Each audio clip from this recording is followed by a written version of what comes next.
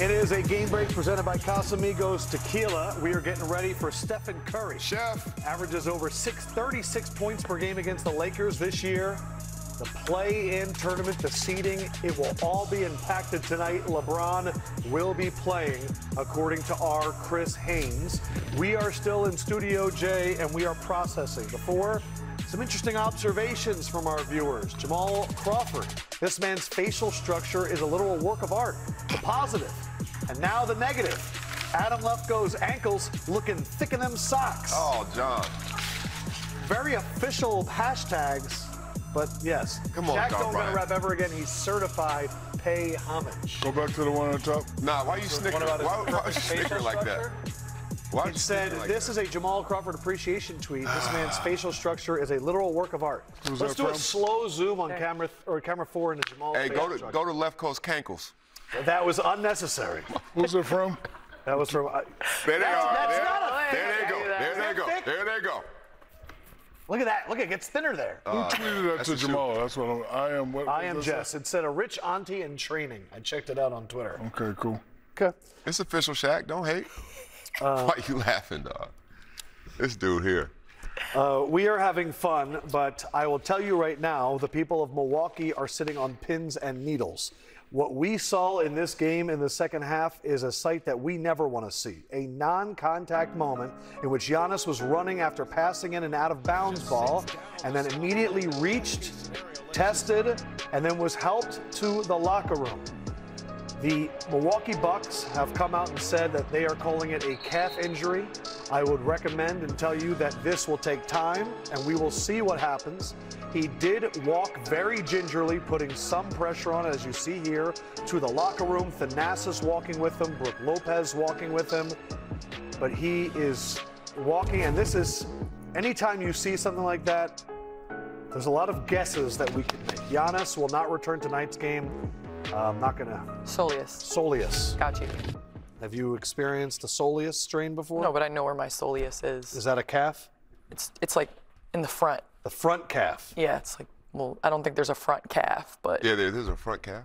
Thank you. there is a front calf? Perfectly. asking. Oh, there's not a front calf. It's your soleus. I do want to say this. This is information because when you see someone go non-contact, the first thought is the worst thought, which is Achilles. In the beginning of March 3rd and 8th, Giannis missed the game on March 4th with Achilles tendonitis. He was listed on 3 different injury reports in that span from March 3rd to 8th with just sore Achilles. This is being reported as a calf strain, but our fear as we watched it was it could be a lot more severe than that. For sure, it's all attached. The kinetic chain of your calf, your Achilles, that whole area. The scary part about it was his face.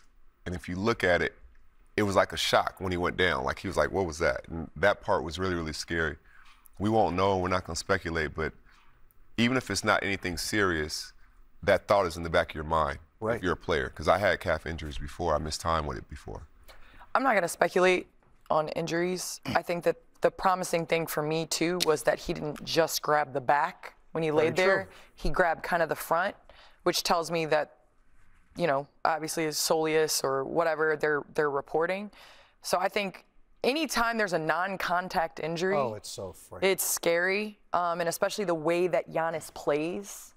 But just hoping for the best for him and for the Bucks. We do have a video that just came out moments ago of him walking out. So this is him right now. I guess this was towards the end of the game, watching the end of the game. He is putting some weight on, as you can see. But it does look tough. And even if this is the calf strain, we are 6 days away from the playoffs starting.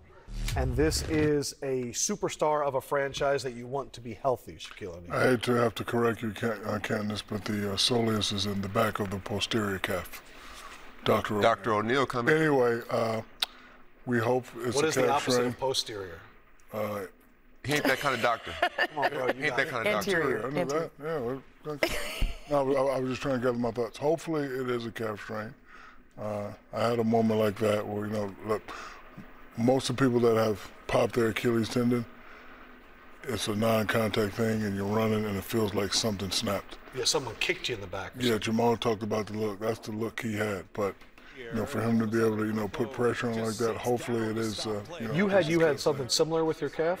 He tore his Achilles. Yeah, I tore my Achilles my last game of my career in Boston. I was running just like that out of bounds. You see how he grabs the front, though? He did grab the front. Yeah, but the soleus is not the front. It's in the Yeah, back. but then right there. But the side, it's like right here. That's a soleus. Soleus is in the back of the posterior All right. calf. Okay. It According is. to the Medical Journal of Atlanta Medical Society of Medicals.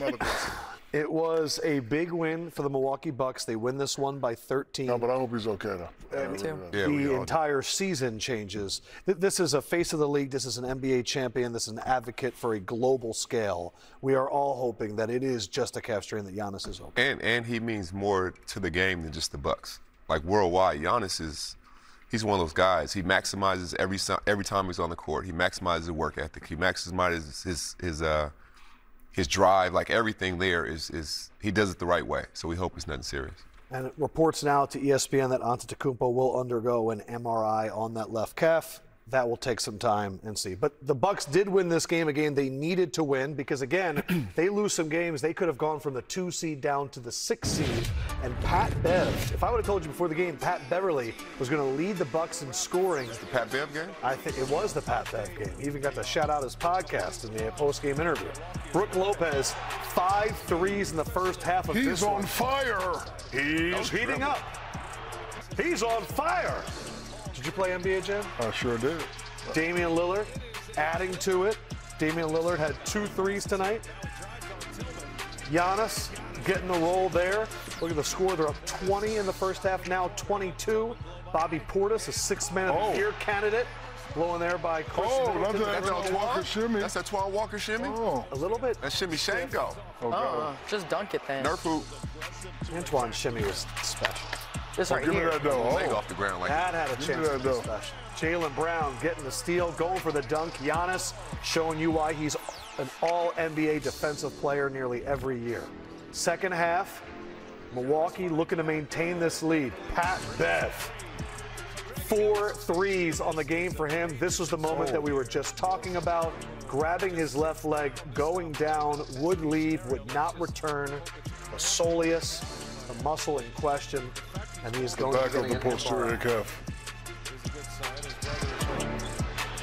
Now, Boston trying to take advantage. Spin move, baseline, Tatum slams it home, down to just 14. Down to 13. Jason Tatum getting it going again. Jaylen Brown. A lot of these plays, you're like, no foul. A lot of contact. We'll get into a historic Okay, Chris. amount of free throws attempted. refs are Chris getting playoff Middleton. ready too. Yes, he is. Bucks 104, Boston 91. And in terms of free throws, it is the fewest that we have had in decades. 2 free throws attempted by the Bucks, 0 free throws attempted by the Boston Celtics. I repeat, the Boston Celtics went 0 for 0 from the free throw line. The Milwaukee Bucks 1 for 2. It is not just an anomaly. This is truly a number that will likely never happen again, what you've just witnessed on TNT. Since the 82-83 season, the fewest up to this point was 11, just 2. Well, Lefko, there were only 12 foul calls in this entire game as well, which is crazy. The refs are getting playoff ready. I mean, the refs are getting playoff ready. Were playoff they ready. just not touching anybody on defense? Like, it just seemed like there was a lot of like wide open Obviously layups let or them wide open play threes. tonight. Yeah, and they let them. You know, it was a lot of fouls that should have been called, but they were very consistent not calling those fouls, and they let them play. Getting ready for the playoffs. Shaq likes Back when it you that played. way. Yeah, that's when he played. exactly. It's 90s ball. Oh yeah. Yeah, because you're built for that. So I think I know how to stop the Celtics in the playoffs. And it's not You good. do? I do. I figured it out. What? The Boston Celtics are now 62-17. On TNT, they're 4-7. That's how you're gonna stop So them it's in the playoffs? us. If they're, I'm going to blame Candace. And so Boston, I apologize. See, now Where you that, have Candace? everybody Where? tweeting at me. It's not, you know what it is bad luck, Charles Barkley. You think it was It's bad luck Barkley. Bad BLB. BLB? Bad luck, Barkley. Not BBL, but BLB. It's very true. If you guys have issues with the Boston Barkley has a Celtics BBL issues. too. Same thing. Barkley got a BBL? Oh yeah, you got a BBL. Jumping around. And we're going to toss it to the break. LeBron James is playing. There goes the that Lakers, man. the Warriors, coming up next on TNT.